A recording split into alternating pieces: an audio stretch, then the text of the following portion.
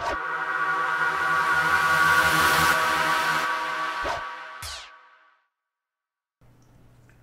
everyone, Sniper Trainer here. Today is April 22nd, Monday.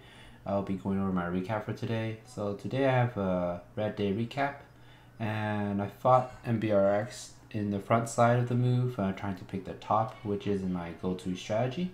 But I made a few mistakes there. So let's get started.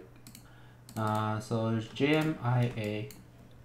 I saw a flag here, and on the daily, I saw I had room. It was a green candle kind of during the day, during this move here. So I thought it was gonna do some bounce on the 9 EMA here on the day. And then what I saw was I was trying to buy this flag break here. I bought there, then I kind of downsized since I went a little bit too big of a size, and as you know, JMIA was pretty, the spread is pretty high, so it's a little difficult to trade, so I should avoid trading this overall. But pretty much I downsized there and then stopped out. I ended up breaking a flag here with a little bit of volume, and it broke above higher day, but I wasn't there for that. But pretty much stopped out, downsized here and stopped out there for $26 loss.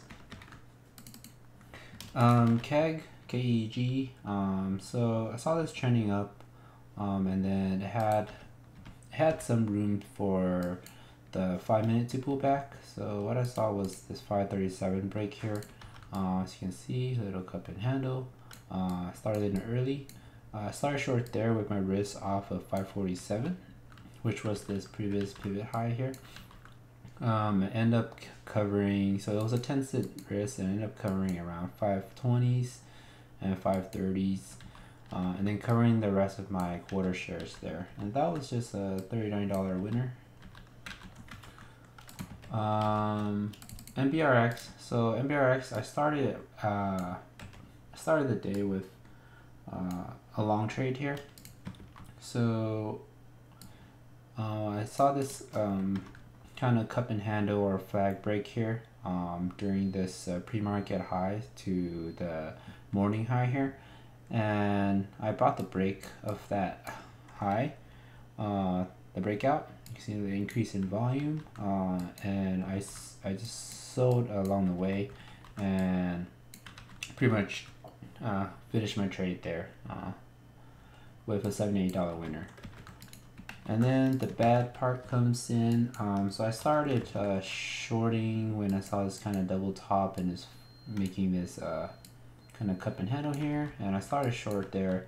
I wanted to either retest this trend line or this support here or VWAP. I ended up just pushing down a little bit and then pulling back up, and I pretty much stopped out or break even there on the short side.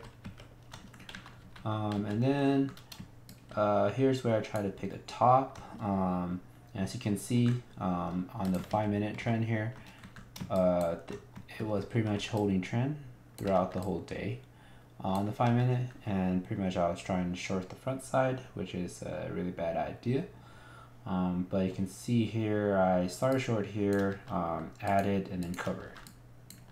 I started short here and cover, short here, cover, and then kind of picked the top here, but it was just a scalp cover, and then I short again here and cover.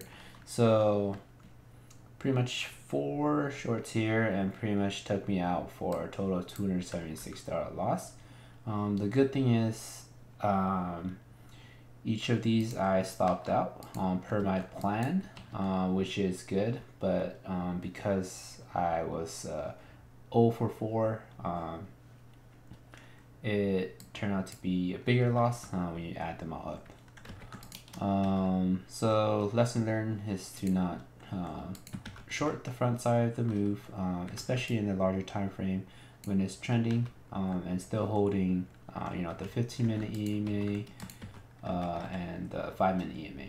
So here's where the 15 EMA broke, and that's probably during after hours. But lesson learned, and you probably need to you know, take some losses with you to carry with you in the future, just so you can learn your lesson. So as always, if you enjoy watching this and following my adventure, don't forget to subscribe, like, and comment. Thank you. Bye bye.